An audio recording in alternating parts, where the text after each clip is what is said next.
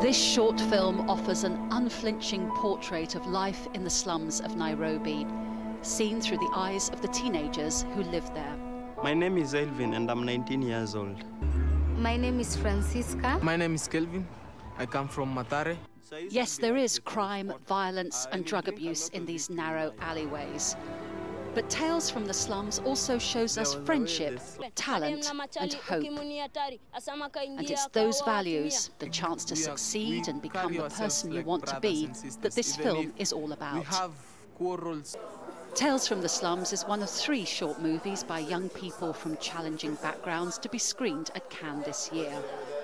They're the result of educational workshops run by Films Without Borders, a UK-based charity. Films Without Borders started 10 years ago with the aim of breaking down barriers, building bridges and creating a dialogue, while simultaneously teaching young people the first stages of film production. The first task was to find the teenagers who would work on the film. Mita Vora went into the slums and interviewed hundreds of young people. The ones that we selected, they each had a spark in them. This spark of, I am going to use this, I am going to push the door down, and I'm going to make this happen for myself. The Cannes Film Festival is best known as a showcase for Hollywood stars and the latest big-budget movies. But another important mission of the festival is to encourage the development of the film industry throughout the world.